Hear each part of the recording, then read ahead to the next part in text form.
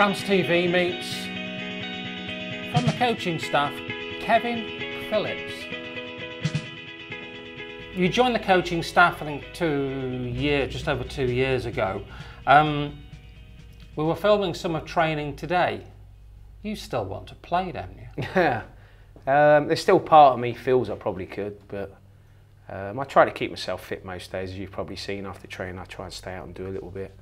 But it's, yeah, you know, when needed upon, if we've got someone dropped out or an odd number, then the gaffer will ask for me to join in. I did that this morning, and Kevin Summerfield started the game off by passing the ball to me, and it hit my foot and I fell over straight away, and then the lads were in fits of laughter. So, you know, but on a serious note, yeah, you know, I miss playing, but I understand that, you know, even training out there, how you don't realise how sharp these players are because you have a touch and someone's on you. So I reckon give me a crash course over a month, I'd be all right. I remember an open training session at Pride Park, not long after you joined the coaching staff, and I think there were shorter numbers that day. And you were back at Pride Park where you scored that hat-trick all those years ago, and you couldn't wait to join in. You reminded me that day. I hadn't thought about it. Yeah, but yeah, you know, it was, as I say, when I can. It's getting harder, let's put it that way. But yeah, I'm more than happy to make the numbers up. But as I say, you don't realise how fit these boys are until you actually join in and watch them train. So yeah, part of me misses it. Part of me is quite glad that I don't have to train every day. You impart your knowledge to players as part of coaching. That's part of the job. Does it help you that actually, if they say, well, show me what you mean, Kev, that actually you can show them what you mean? Yeah, I think it does. You know, it's always, I always remember, actual fact, one of our ex-managers in Nigel Pearson, who gave me my opportunity of coaching, said to me, it's a great asset, a great tool to have to be able to demonstrate, because players learn in all different ways. I've learned that in my coaching courses, and you know, watching players now and talking to them and actually coaching them, that players learn in different ways. And if you're able to actually show someone what you're after, then it is enough a big difference. I go back and try and think when I played, what would I have rather had? I'd rather have had someone actually show me what you want me to do. So yeah, while I'm fit and still flexible enough to show players how or hopefully try and show them how to do it, then it is a big help, yeah. At what point did you think coaching is going to be for me? I would probably say that probably only in my last year of my playing career, and it was an off chance really, playing at Selhurst Park for Crystal Palace against Leicester. And I'm walking down the touchline, I was subbed that day, and Craig Shakespeare's walking along beside me, good friend of mine, the assistant manager at the time, and said to me, you know, actually just before the game, that, you know, have you ever thought about coaching? Because I know that Nigel spoke about possibly trying to get you here as a striker coach, and he planted the seed that day, and once, you know, we had planted that, I went away and I thought about it, and then when the opportunity came to go to Leicester as a player, and then the job was offered to me at the end of that season when we got promoted, I thought, yeah, you know, it's something that I'd like to pursue. So I'd probably only say it was only a year before I retired. And what about doing all the qualifications? Yeah, well, you ask any player that's had to do them. I understand it's a necessity. You have to do it. It's a good it's a good learning process for someone that hasn't even thought about coaching, that hasn't done any coaching through his playing career. So yeah, it can be a bit of a tedious thing, but you know, it can also be enjoyable. And if you go into it with an open mind and willing to learn and take on board what people are telling you, it's a lot easier than if you go into it negative. You know, just thinking, oh, you know, I don't want to be doing this. I'm only here just to get the qualification so I can coach. Then, you know, it can be tough. So, you know, I'm nearly there. I've just got my pro licence to do, and at some point I will jump on that. So when did you start? I only started three and a bit years ago. So I've managed to cram a level 2 B and A all in the last 3 years. And last summer was my first summer since I retired where I could have the full summer without having to go on coaching courses. So yeah, that was quite nice, but I'm glad that I've done them now, let's put it that way. When you were playing, did you ever think about, again, this whole business about how did I do that? And because I've done that, would I ever be able to explain how I did that? Instinct, it played a big part in my career, and I would have to say that that's very hard to coach.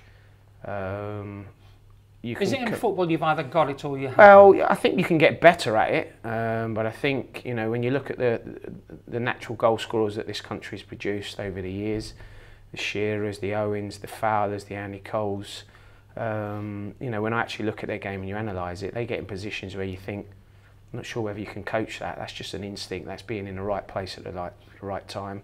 And I would like to think that I had, you know, I had a bit of that. You know, I would at times find myself in a position, I thought, well, how did I get here? I just tried to read the game, read where the ball was going to land. Don't get me wrong, I didn't get it right every time, but, you know, the more often you put yourself in those positions, then you're going to get opportunities. So can you coach that? I'm not so sure, but, you know, you can coach the running along the line, timing of runs, getting across the near post, getting in the middle of the goal, getting fast stick. They're the sort of things that we coach our players, and you know, if you continue to do that repetitive, keep getting into those areas, you will get goals. They always say on the commentary the player was in the right place at the right time. Yeah, and that's right, but that only comes, you know, by practicing every day. But you'll also find players in positions, and you've heard it in commentary, say, well, you know, what's he doing in that position? The ball's at his feet and it's a goal. You know, I probably wouldn't have told him to go there, but it's just an instinct thing. But being in the right place at the right time is generally either being at that near post, in the middle of the goal, or far post. And losing your defender? Yeah, well, that's speed of thought, that's clever movement, that's being one step ahead of your defender, that's trying to outthink your opponent, and that can be taught in terms of sitting down watching video, constantly talking about it, you know, working on it with a defender in training. So, you know, they're the sort of things that we do. So yeah, at the end of the day, it's if you're defending me, it's me against you for 95 minutes, and if I want to get the best of you, then I've got to stay sharp, I've got to be bright, I've got to make good runs, have good movement, and if you do that, then you stand a good opportunity of coming out on top. Has football changed massively since you started playing to now coaching? That there's so much more, seems to be technical assistance available. Yeah, definitely. The styles of coaching are probably a bit different in terms of we do a lot more technical stuff than what we did maybe 15, 20 years ago. As you'll see, most days in our sessions we'll start with a technical drill in terms of a bit of passing. Training stopped, you know, much more nowadays to talk about technical stuff, whereas, you know, 15, 20 years ago it was just throw a ball in the middle. Occasionally it would get stopped, and just go out and get on it. Try and solve. I think what I found more back then was players solve problems more themselves out on the pitch.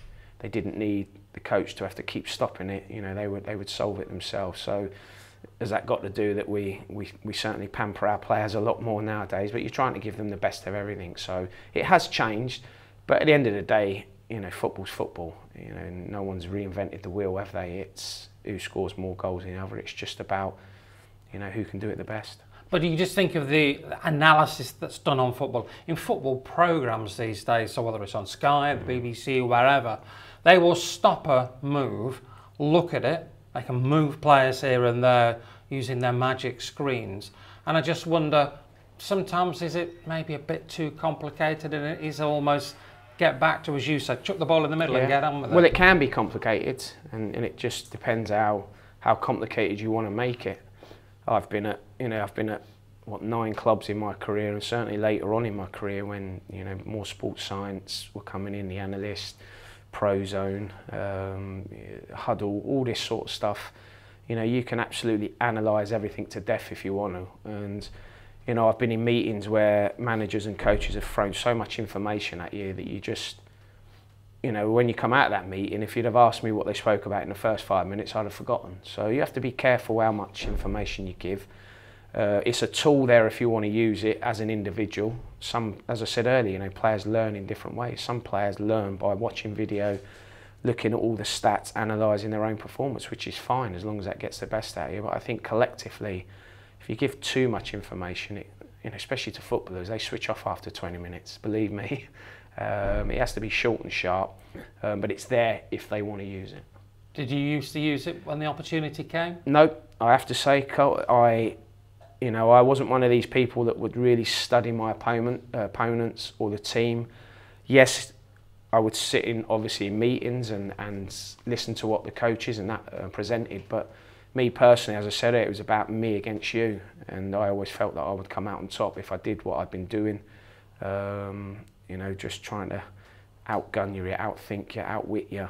And one of my biggest things was, at the end of the day, I wanted them to worry about me, not worry too much about, you know, who I was up against. I'm sure you'd enjoy looking back and watching goals that you scored, but would you sit down and watch games you've played and thought, I could have done that better, I could have done that better, oh, that was good? No, if I'm being honest, no. I would quite often, certainly every Saturday morning, if we had a home game, I'd sit and watch my goals videos, just to try and get me focused, get me in that right frame of mind. But in terms of actually sitting and watching the whole game, I've tend to have done that obviously a lot more since I've come onto the coaching side, so you can pick out clips. But in terms of when I played, not really, no. You know, I know if I'd had a good game, I know if I'd had a bad game. I don't need to sit and watch the video to think that. So I would more analyse myself after the game about what do I think I could have done better, what couldn't I have done better. And I used probably the drive home after the game to think about that. And as soon as I got home, I tried, if I could, to switch off, which was very hard sometimes, but you know, my thought process would be the drive home after the game. Let's just on that. Saturday afternoon, 3 o'clock, games gets played, final whistle, win, lose or draw. You go home, and sometimes fans, if it's not gone well, think they didn't care about that. They'll be out tonight on the town having a few beers and whatever. It just doesn't matter. It does matter, it does. I can understand, you know, when you see players out and about on a Saturday, and we've seen it so many times, you know, perhaps doing stuff they shouldn't be doing after a game. But, you know, we're all human, we all react in different ways. And you know, I think in general, when you look at how many people have done it and it's been cool, there's hundreds and hundreds of footballers. And you know, the ones that get highlighted are the high-profile ones when they do it. You know, players are allowed to wind down how they see fit. And you know, I personally, yeah, I used to look forward to my game on the Saturday. If we didn't have a midweek game, I used to look forward to having a few beers on a Saturday night. But I certainly didn't not care if we had lost the game. It was still hurting, but it was just a way to try and unwind.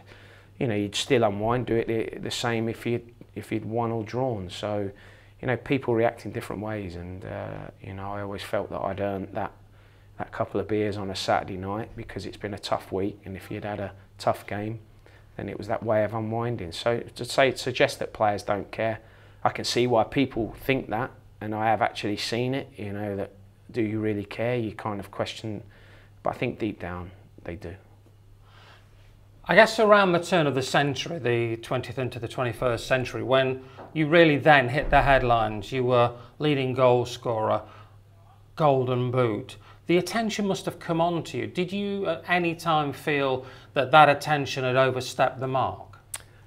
No, I think I was very lucky actually in terms of, you know, the attention that I got, the media scrutiny. I was very much a down-to-earth, kept myself to myself, quite a quiet guy. Yeah, I liked a night out. I enjoyed my fellow professionals' company. There were probably times when we did go out a bit too much, but it was in an era of when, you know, team spirit was massive, and I don't see that enough in football nowadays. I don't see enough team spirit. I don't see enough as all players. Is that because maybe they fear going out because everybody gets the mobile phone out? Possibly.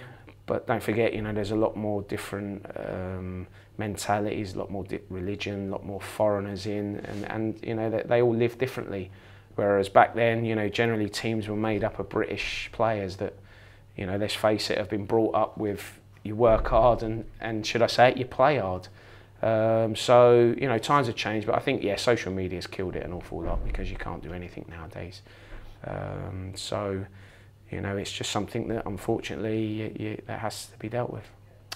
Never say die, get knocked down and get back up again. I think that would pretty well describe you as a young lad, wasn't it, in football? Yeah, definitely. You know, it wasn't a straightforward upbringing in terms of my football path.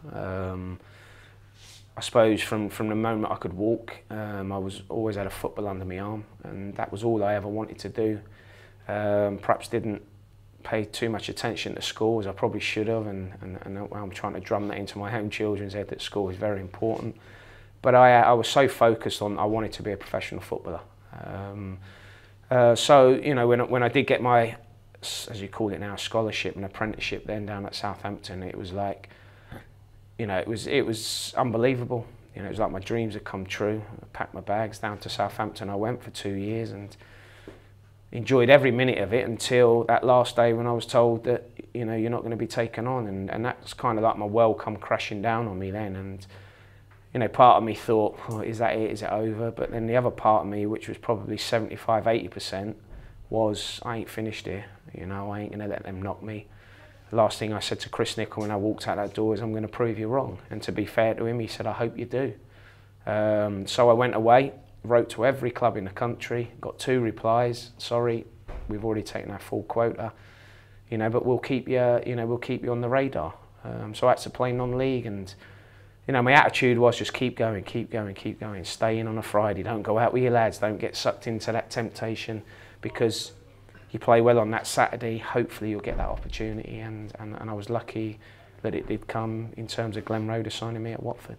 It's interesting, you're not the first former player or player who said that they're staying in on a Friday night, because Saturday was still football, albeit non-league football, that must have been so difficult because the temptation's there. Yeah. Your mates are going out. It was, and I'm not going to say I'm sitting here as a saint and said no every Friday, believe me, but you know, more so than not, I would stay in on a Friday, and I had great support of my dad, who at times wouldn't even let me answer the door. He would go and answer the door, and don't forget, you know, I'm a 20 going on near 21-year-old lad, and you got your dad saying he ain't coming out tonight, so.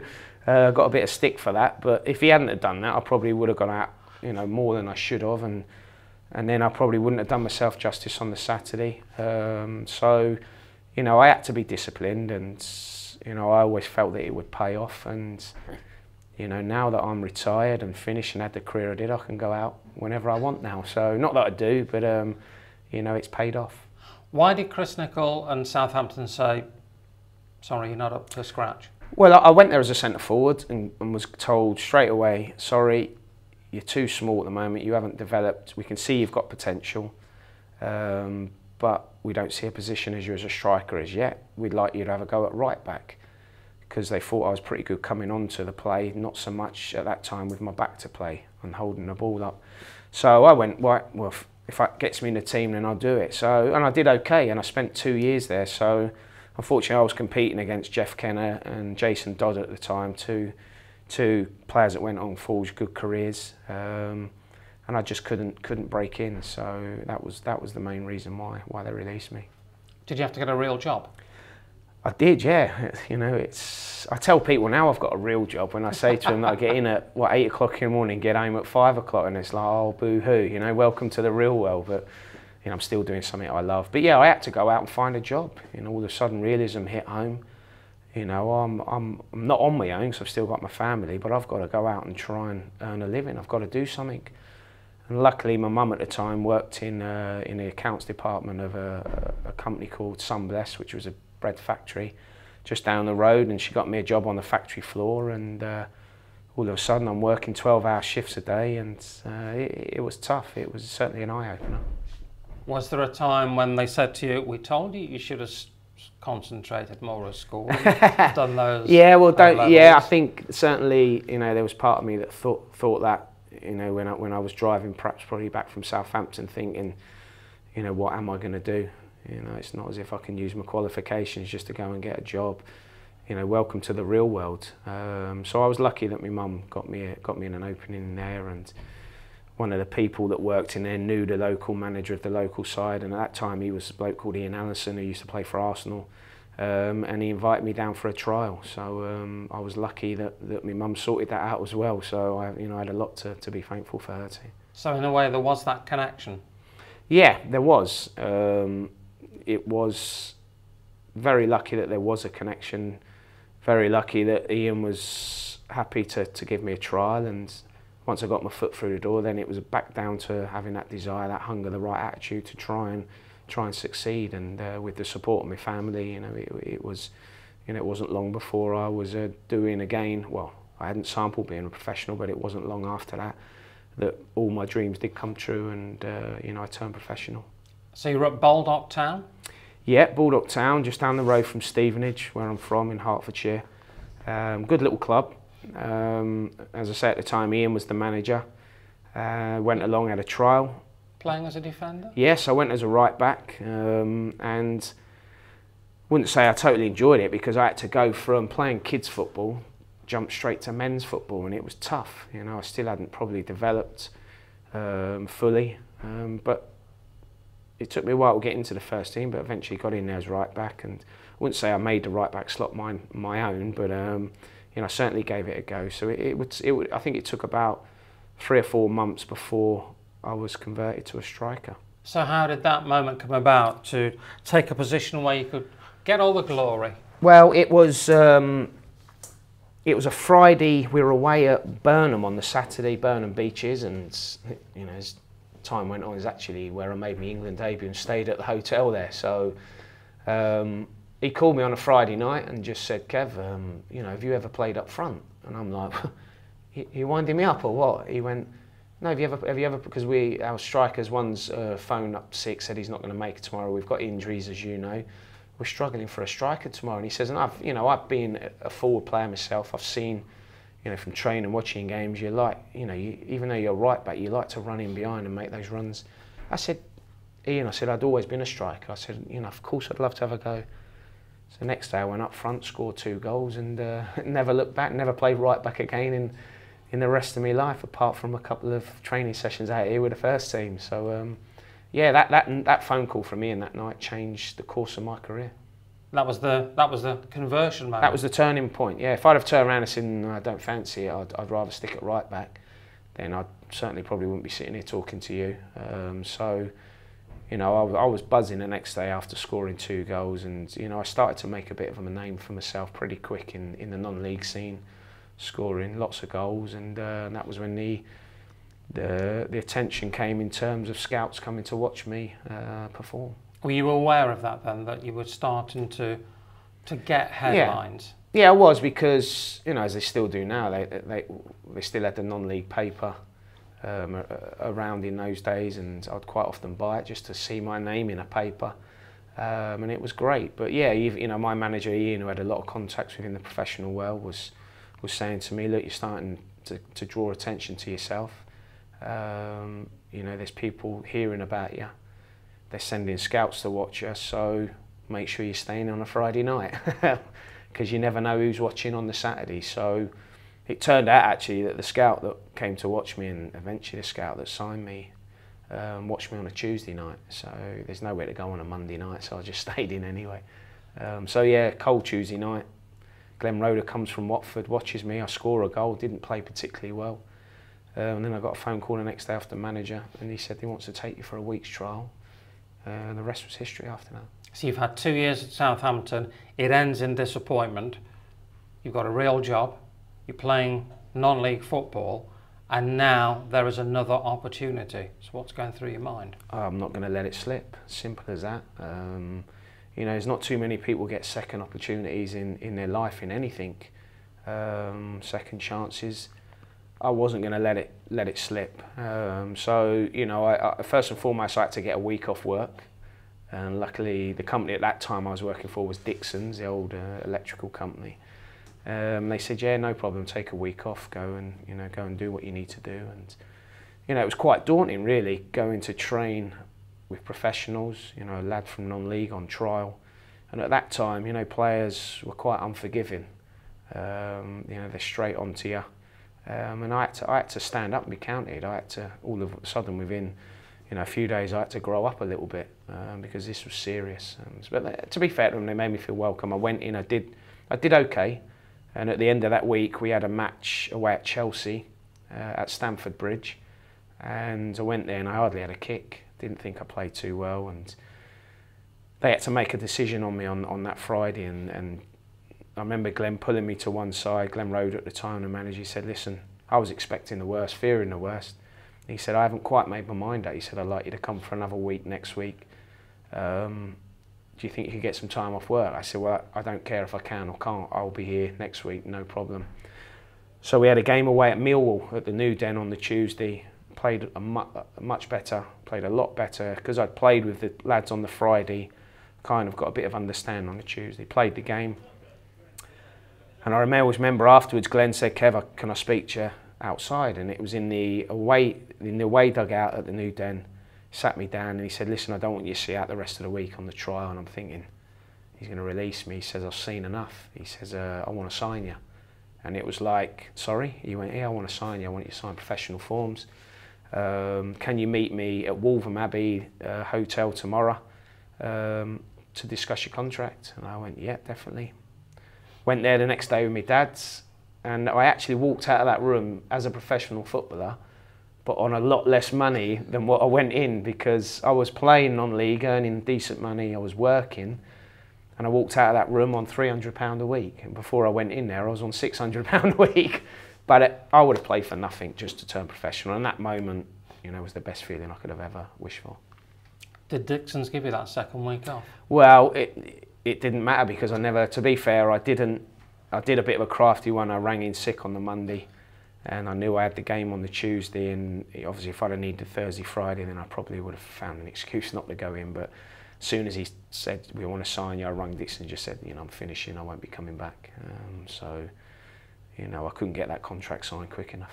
You're 21 by this age as well. So, as you say, for a lot of kids, a lot of people that you'd gone on trial to at Southampton, their professional career was probably 3 years down the line. You're coming in at quite a late point, aren't you? I am, yeah. It certainly had its advantages and disadvantages. I was going in, you know, certainly not as fit as the players that were training every day, that had that grounding for a few years. But, you know, I was a fairly fit lad, and I think that's probably one of the reasons why I went on to play as late as I did. I kept myself fit, I did things right. You know, I enjoyed myself when it was the right time. But I was determined to do anything it took to get fit and to try and get into that first team and start making a name for myself. And it took a while. You know, I played a few reserves games, didn't think I did particularly well. I was finding it quite difficult to adapt in terms of training every day, just a physical demand. But once I got over that, I think I joined in the November, December time, and then I broke into the first team in February. So it took me till February to make my debut for the first team, and ironically it was against Sunderland at Watford on a cold, awful Tuesday night, no grass on the pitch, and I think we lost the game 1-0, but I thought I did okay for my debut, and it was one of the proudest moments of my career, having my family, my mum and dad in the stands watching me, because unfortunately that summer my dad passed away and my mum passed away 3 months after him. So I was very lucky that they both got to see me turn professional before they both passed away. So that's pretty tough to take, the fact that you lose your parents in such a short space of time, at actually a time where your career is about to start. Take off, yeah. Yeah, it was, and I'm not going to lie, when my dad passed away, it was, well, I've achieved what I wanted to achieve, be a professional footballer. He had a massive say in me getting there. I was at such a low that I didn't want to continue playing football no more. So I was like, I've been a professional, what's the point? What's the point in carrying on? Because a lot of me did it for my parents. Of course, most of it was for myself. But I have to say that Glenn Roeder at that time, who was the manager, he was fantastic with me. He'd been through a similar thing, so he was able to say the right things, give me the right time off at the right time, you know, look after me. And if it hadn't have been for him, I would say I probably would have finished playing football.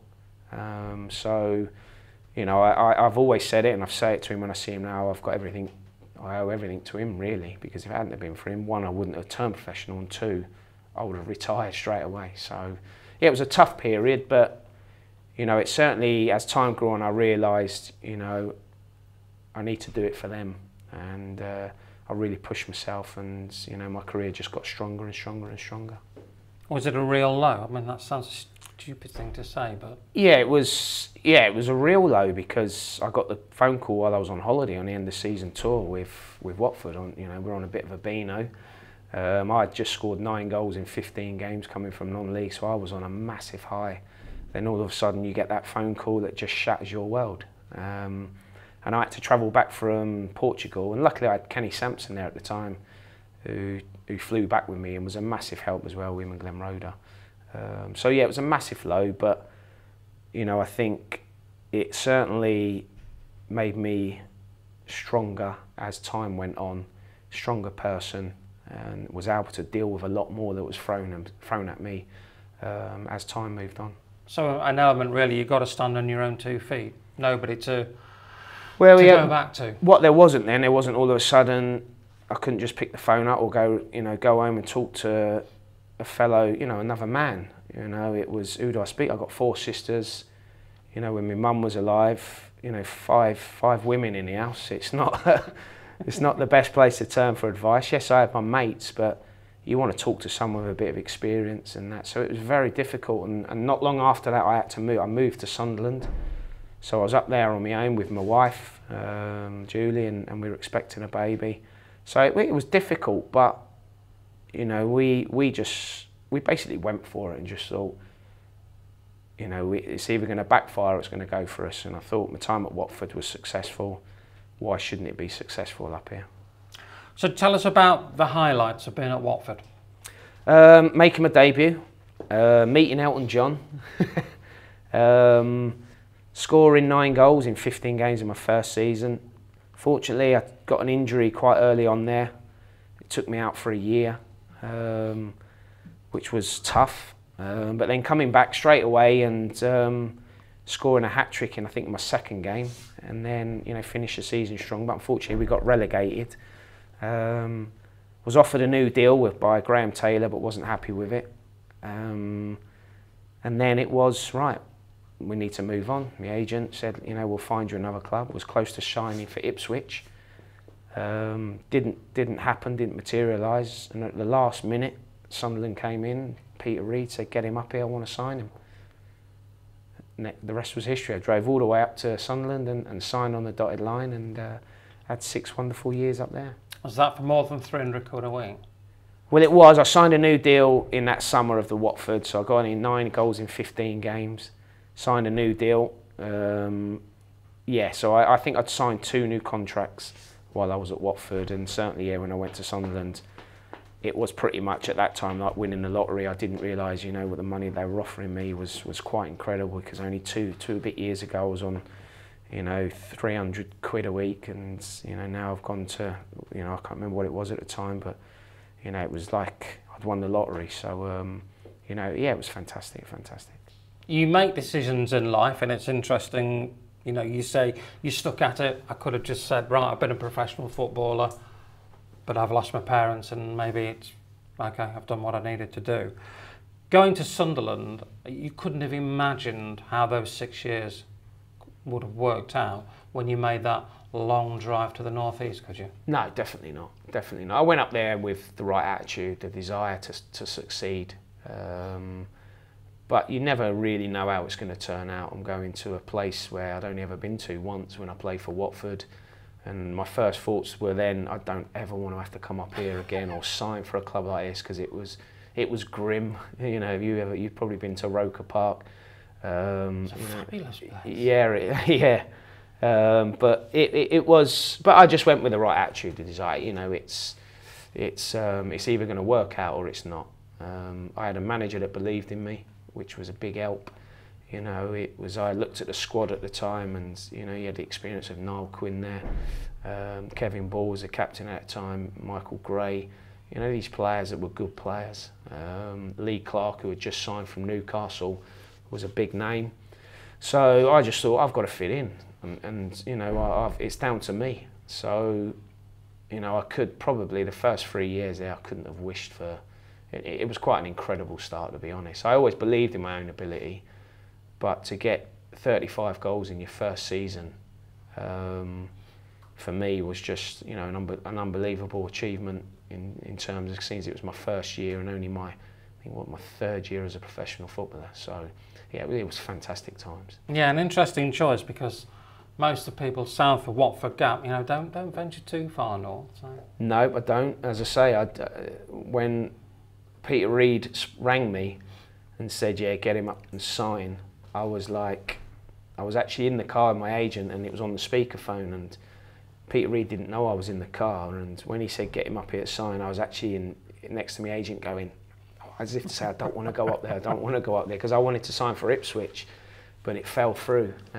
So, you know, I went home, I spoke to Julie, we were expecting our first baby, and because of what had happened at home, I felt I needed to get away, because there's too many reminders, too many memories.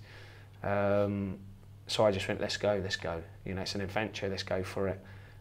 So, you know, it was, I think me scoring on my debut, me scoring virtually every game, week in and week out, made me feel welcome, because they love a goal scorer in the North East. They make you feel like a king, and they certainly did that to me. So I think the transition was very easy, because, you know, I was scoring goals. First player since Brian Clough in the early 60s to score 30 goals, so they do like a goal scorer up there. They do, yeah. They've got, you know, I was lucky enough to meet Brian when he presented me with a shirt when I broke his record. So you're right, you know, they if you score a goal, I always remember Glenn Roeder saying to me, he'd actually left Watford when I left Watford.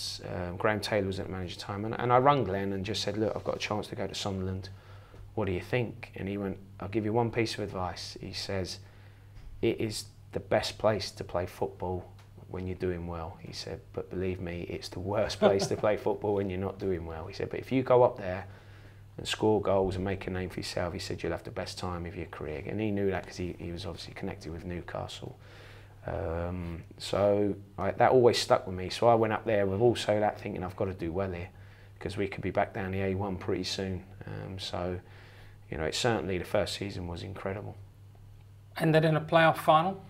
Yeah, it ended in heartache. Wonderful experience, great journey that season, some massive highs, hardly any lows for myself personally and the team. The 2 playoff games against Sheffield United, I scored the winner in the second leg at home, and the noise was just incredible. And then all of a sudden, you know, that, God, we're at Wembley. A dream of mine growing up was 1, to become a professional, 2, to play for England, and 3, to play at Wembley.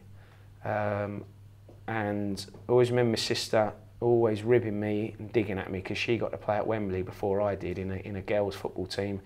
So I was very jealous of her, and she made it quite well known. So when I knew I was going to be playing at Wembley in a playoff final, I couldn't wait. So yeah, to lose it the way we lost it, and for me to come off, I think after 65 minutes with cramp, because I hadn't trained for about a week up to it, because I got a dead leg in the second playoff game, so I couldn't do much training. And as you know, you've been to Wembley in playoff, that it's a big pitch, it's the adrenaline. I just couldn't last the game. So to lose it on penalties was a massive low. I went from being there, scoring my 35th goal at Wembley, to break Brian's record, and then to crying after the game. It was terrible. But having experienced the heartache that I'd already experienced with my parents, I felt I handled it quite well as time went on. And my thought, and certainly mine and the team, was when we report back for pre-season, it's forgotten. Let's move on, let's kick on. And the second season, personally, wasn't nearly as good. I spent a bit injured, but the terms of the football and the way we won the league was outstanding.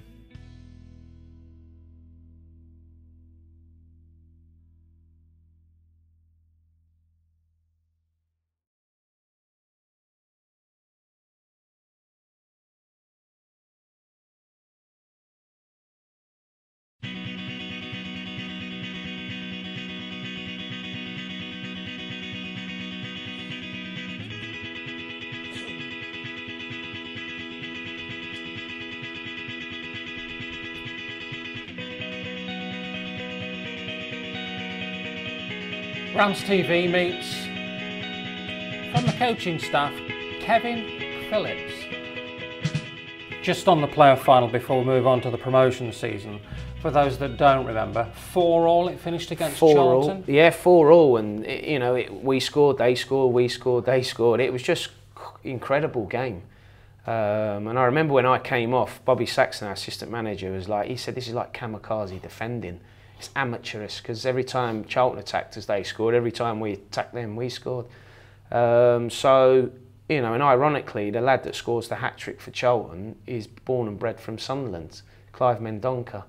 So it was a bizarre game, and I think it's probably gone down as one of the best playoff final games of all time. And I was just disappointed I never took part in the penalty shootout. Yeah, let's not skirt over the penalty shootout, because that just went on and on. It did, yeah. It was, you know, I wouldn't say some of them were great penalties, but, you know, in the heat of battle and when the pressure's on, you know, for it to go on and on that long just shows that the players were dealing with it. And unfortunately, the way we lost it with the penalty that was taken with Michael Gray was, you know, it was a soft, tough, but, you know, he had the courage to stand up and take it. He didn't want to take a penalty as a defender.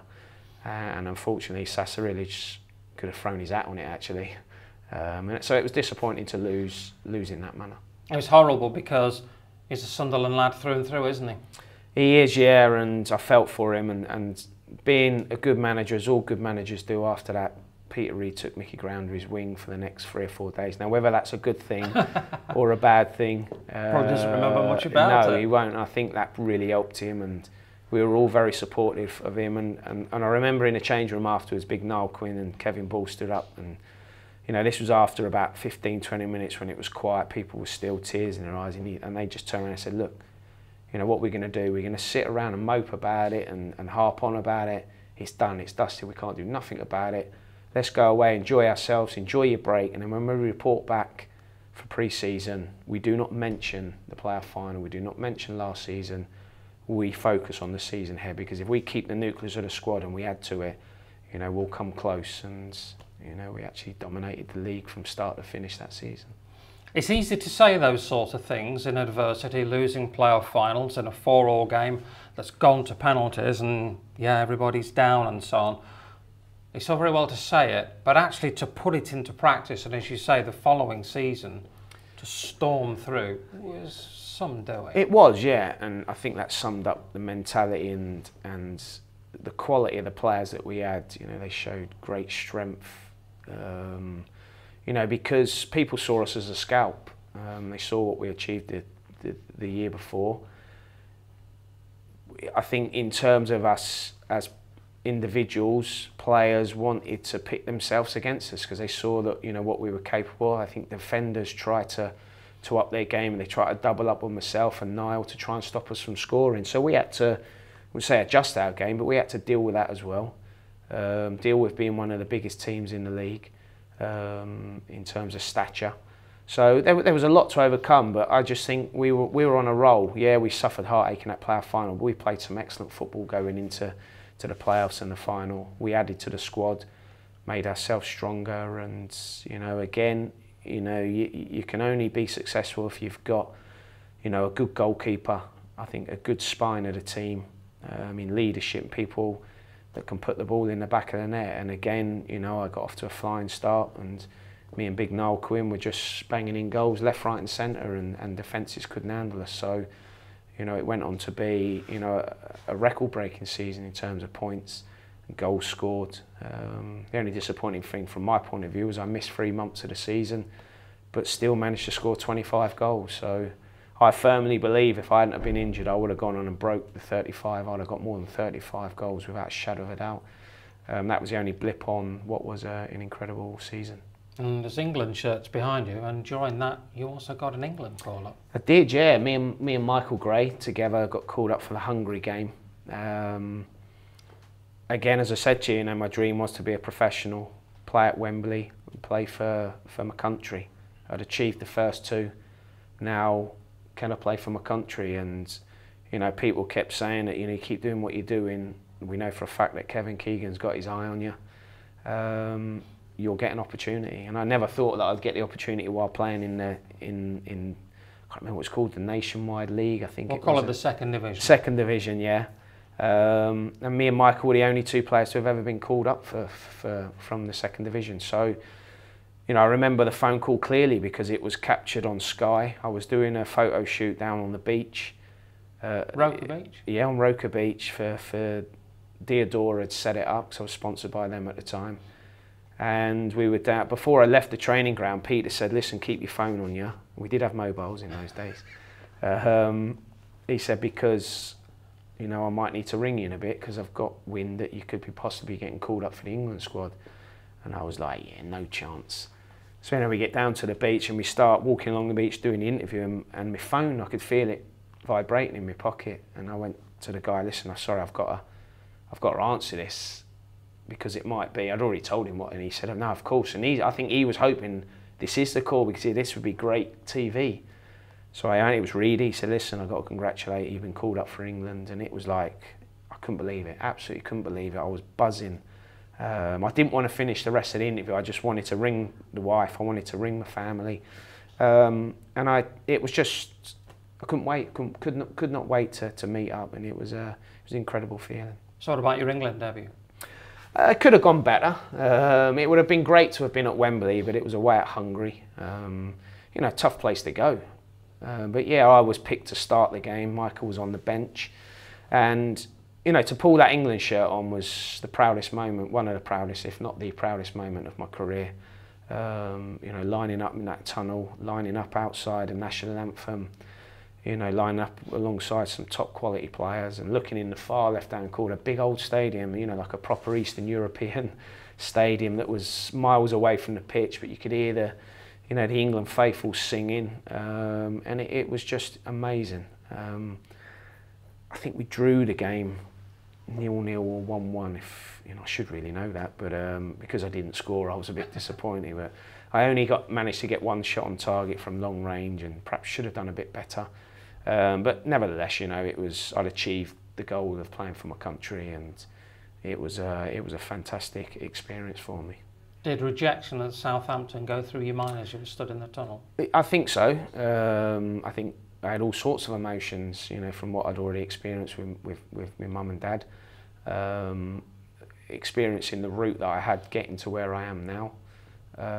So yeah, you know, that it was, but you know, you had to quickly put that to one side. So I'm representing my country now, and you don't get too many opportunities to do that. And if I don't do myself justice, I might never pull this shirt on again. So I thought I did okay. When I looked at the marks that I got from some of the media and journalists on that Sunday and Monday, some of them were a bit unkind, but some of them were okay. So you know, I thought all in all it wasn't a bad debut from a lad that was still in the second division.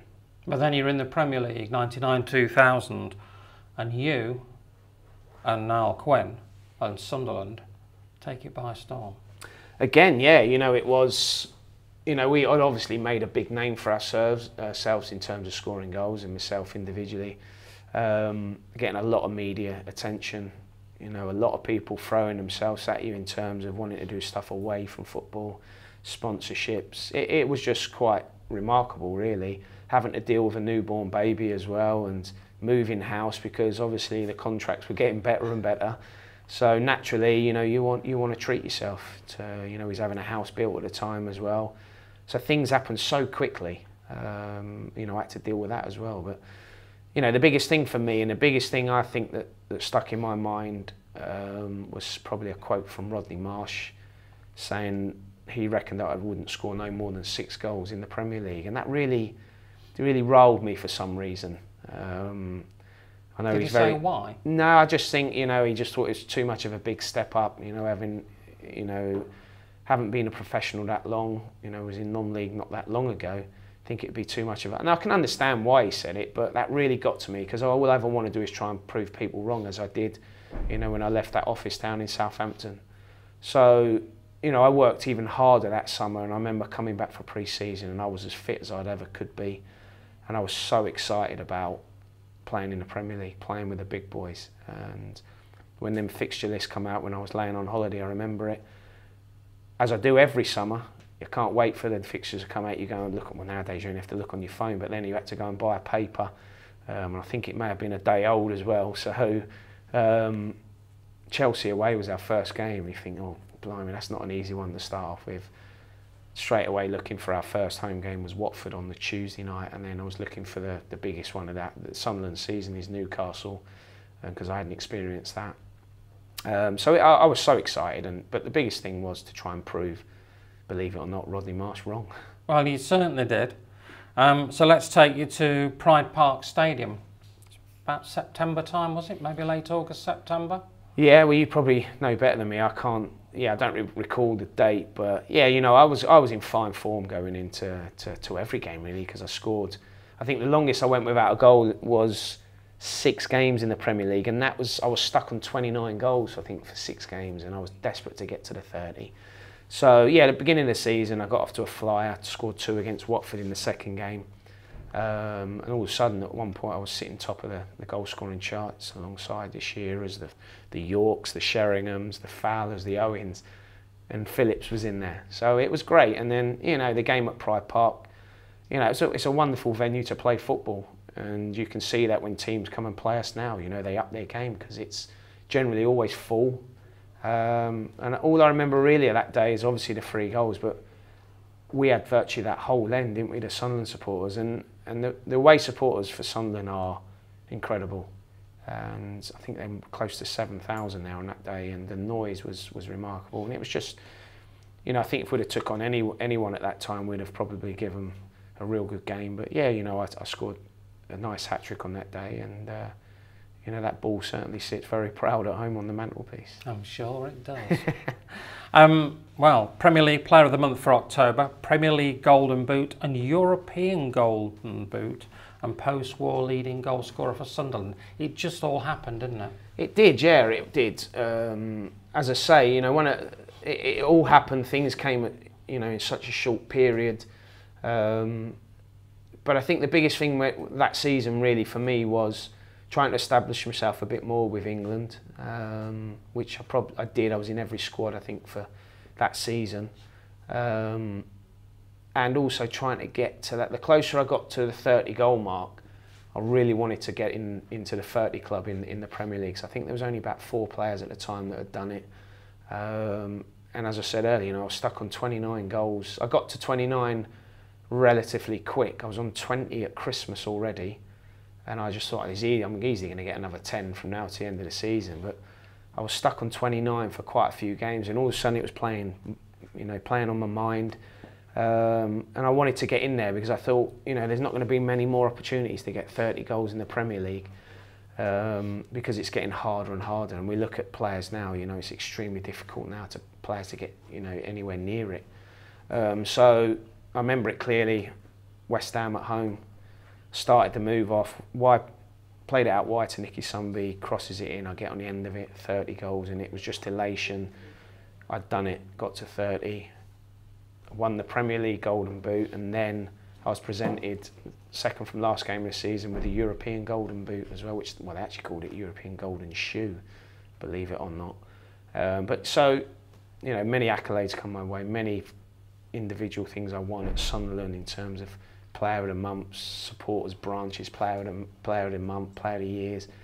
It was quite incredible, and again, you know, I was rewarded with. It wasn't just it was a lucrative contract at the time because there were clubs starting to sniff, and I know that Aston Villa had put a £15 million bid in for me, but I didn't want to go anywhere.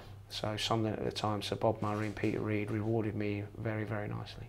What about the goal at Newcastle? Come on, we haven't talked about Yeah, that. well, as I said, you know, the fixtures that I looked for were first game of the season, who we got, first home game, Boxing Day, because no one wants to travel Christmas night.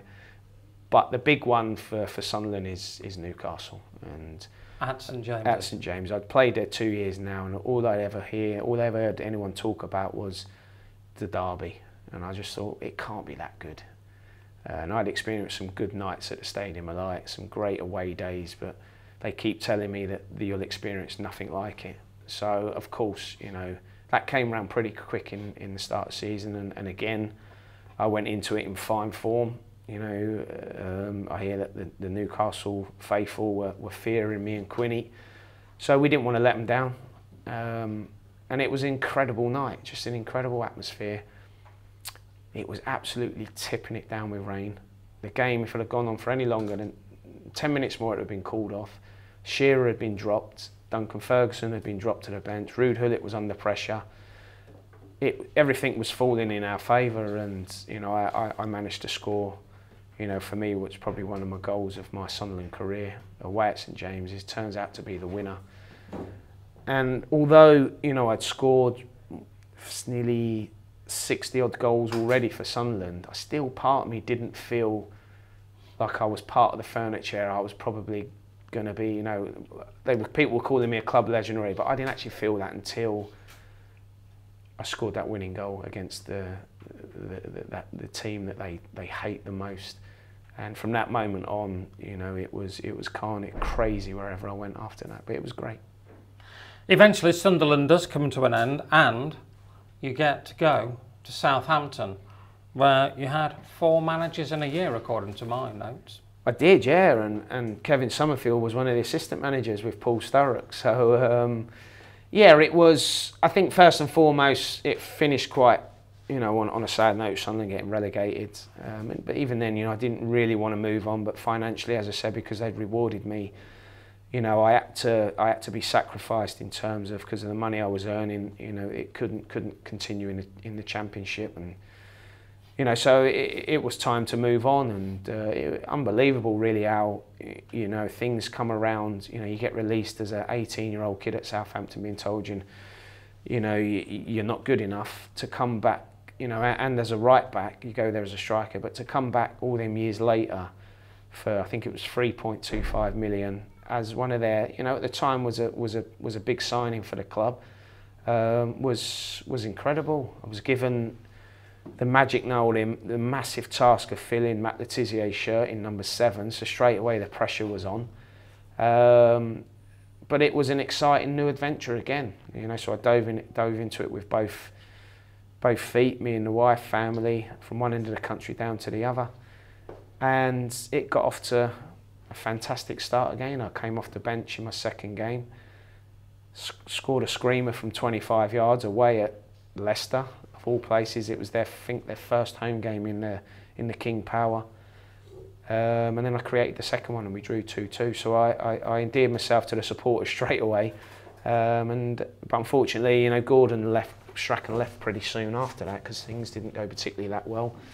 So it was a bit of a turbulent first year in terms of the managers, and ultimately 2 years later I left, and unfortunately Southampton got relegated. So you move on, have several moves, but during that time you score your 200th goal.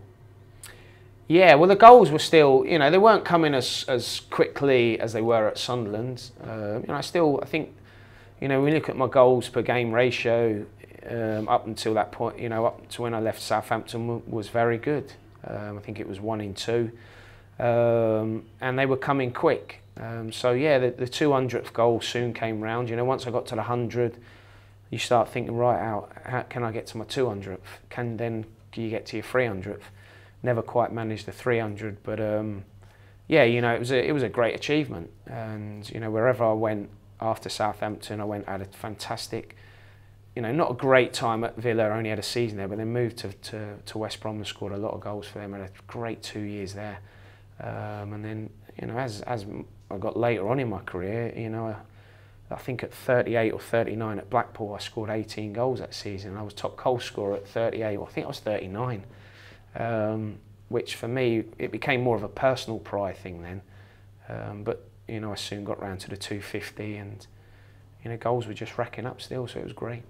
You'd suffered playoff heartache with Sunderland, and again, don't want to bring it up, but also playoff defeat with West Brom, yeah. Unbelievably. Yes, it was, and you know, against ours truly, I would have to say, and I hope you don't disagree, that we probably deserved to win the game on that day. I'm afraid I couldn't disagree with you. You absolutely battered Derby that day. But it's just one of those, isn't it? I've played in many games where you've dominated a game of football and you've walked off. How have we lost that football match? But it's about taking opportunities, and Derby did that day with Pearson. So yeah, it was disappointing because, you know, again, like the second season at Sunderland, we played some incredible stuff that season. You know, I was scoring goals for fun, and I think even to this day, and you know, I do a local column for a local paper in the West Bromwich and Wolverhampton area, and I think a lot of the supporters still say that that 2 seasons under Mowbray were some of the best football they've seen down at the Hawthorns. We managed to get to the FA Cup semi-final as well, and we battered Portsmouth that day, who went on to win it. So we just couldn't quite get over the line at Wembley. So yeah, it was heartache again. And I remember when that final whistle went and the Derby players ran off to their supporters, and again we're slumped to the floor. And at that point I just thought, I don't want to play here anymore. You know, I was lucky enough to play at the new Wembley in the FA Cup semi in that playoff final. Just thought, I don't want to play anymore. And ironically, I go back, I think 2-2 with Blackpool, and we lose again. So it was a very tough place for me to experience, but eventually I got my own back when we won for Crystal Palace. Yeah, and you scored the winning goal. Yeah, scored the winning goal. It was. People always told me that, you know, you probably when you interviewed the Derby players after, it's the best way to get promoted. I couldn't believe that. No way, because I'd lost in 3 playoff finals. But believe me, when that final whistle goes and you have won at Wembley in front of your own supporters, it was incredible. I experienced winning the playoff, the cup final with Birmingham. And I hadn't experienced, you know, elation, you know, what the atmosphere is like to win a game there. And once that whistle went, it was incredible, the noise. And I think it meant more to me because I'd lost so many there before. So it was, it was great to finally get a win. Leicester City are on the march to the Premier League. Nobody could have quite believed what would happen 2 seasons later. And you get a call from Nigel Pearson. Would you just come and help us over the line? Yes. So yeah, it was. You know, as I say, I had that season at Blackpool, got me 18, top goal scorer. Season starts afterwards, and Ian Holloway quite soon leaves the football club. Things weren't going too well, and part of my heart, because I got on so well with Ian, had probably left the football club as well. New regime come in, wasn't playing as much as I liked. So it got to January, and Ian actually went to Palace. Went with Ian to Palace.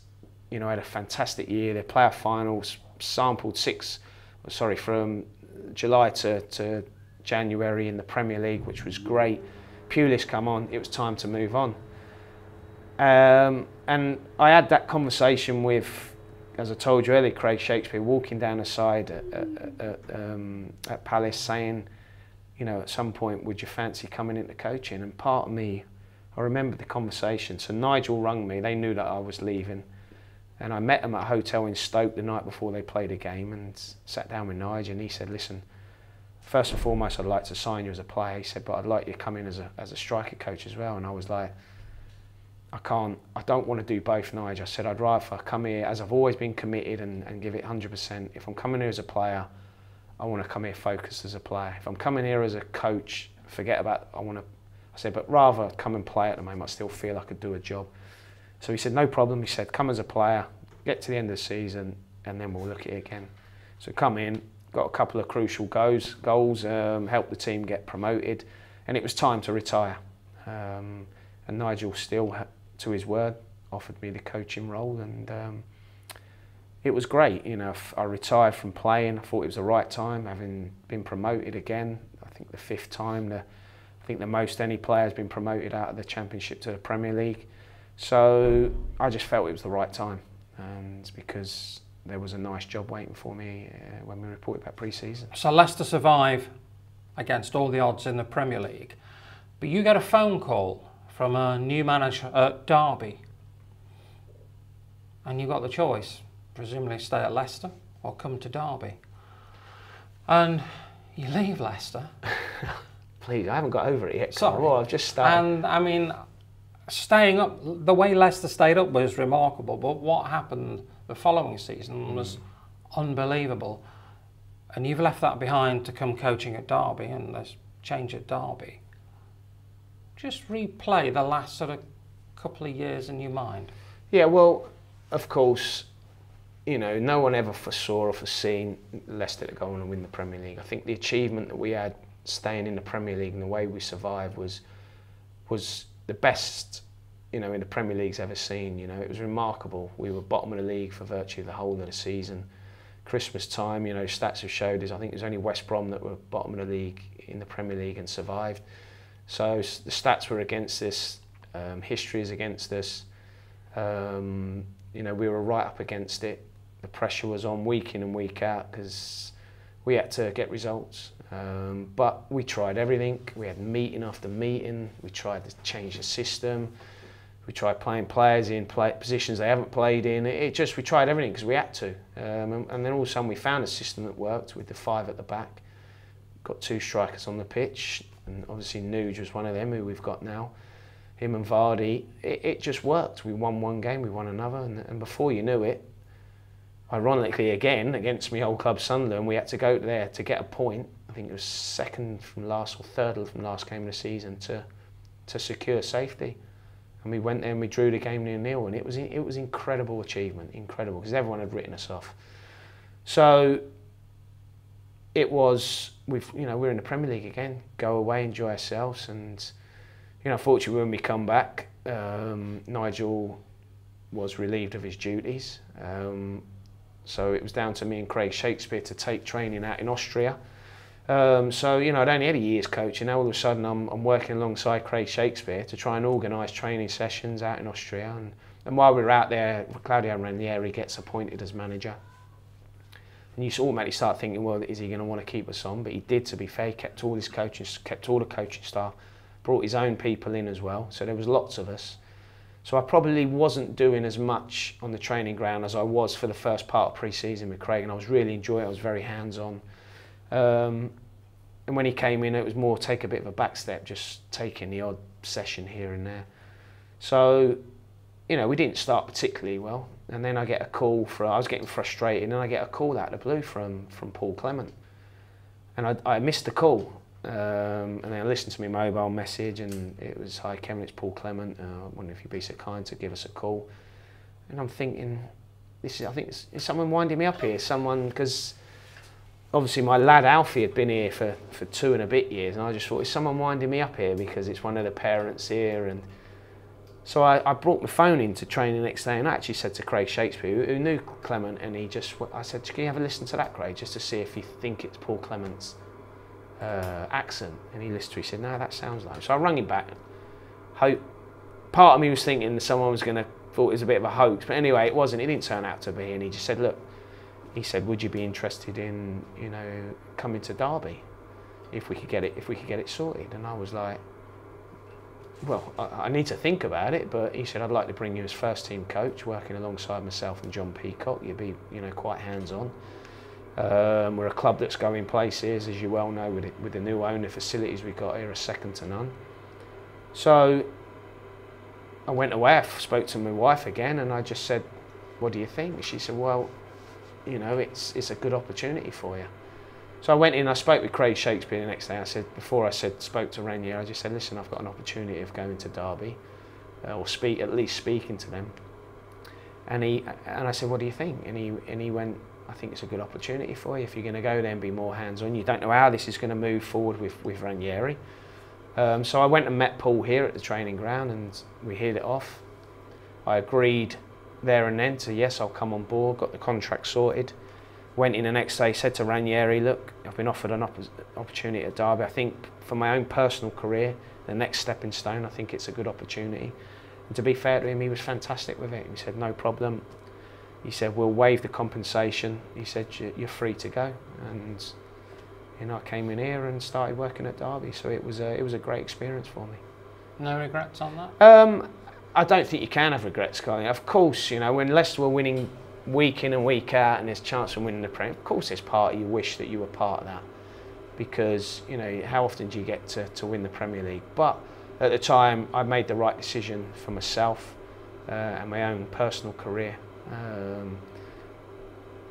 But for them to go on and win it was incredible. At one point I was thinking, I hope you do go on and win it now, because at least I played some part in helping Jamie Vardy score the goals to get him there, because I'd worked so hard with him, and when I saw some of the finishes he made, it looked like, although he didn't show at the time because he's that kind of guy, but when I saw some of his finishes, I thought, you have listened to what we've been trying to tell you. So as part of me took a bit of sense of pride in them winning the title.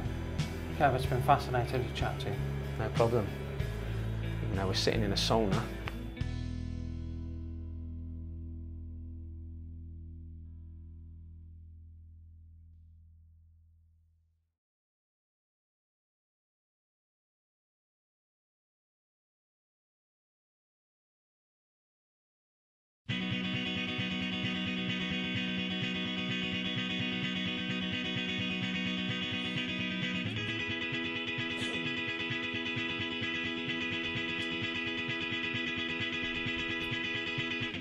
Hi, I'm Kev Phillips. Join me on Rams TV to listen to all the highs and lows of my long, illustrious career.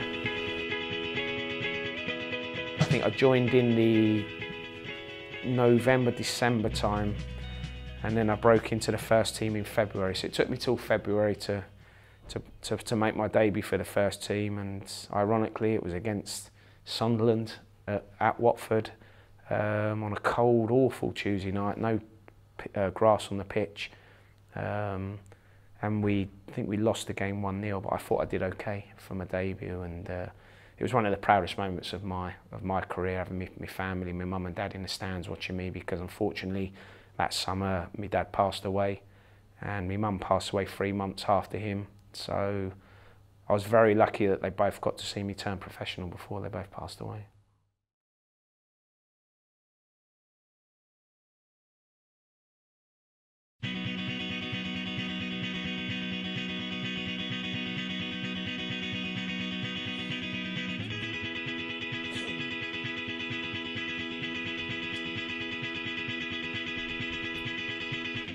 Hi, I'm Kev Phillips. Join me on Rams TV to listen to all the highs and lows of my long, illustrious career.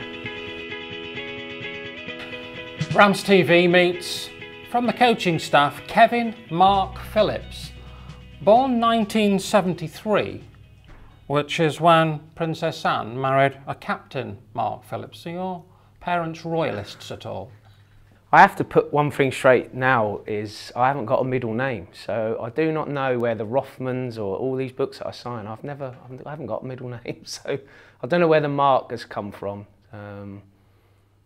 That's ruined my story. I know, sorry mate.